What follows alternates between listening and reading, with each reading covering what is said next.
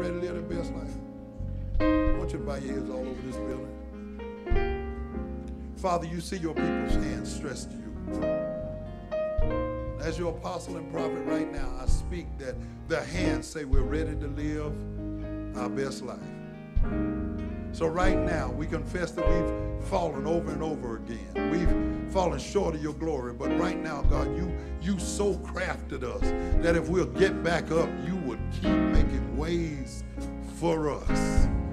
We renounce every curse that's been spoken over our lives, every self-imposed curse, everything we've let come out of our mouths and get into our heart that wasn't like you, that did not speak to the heaven and the sweet life you wanted us to have. We rebuke it right now. We turn and open ourselves to you, Lord Jesus.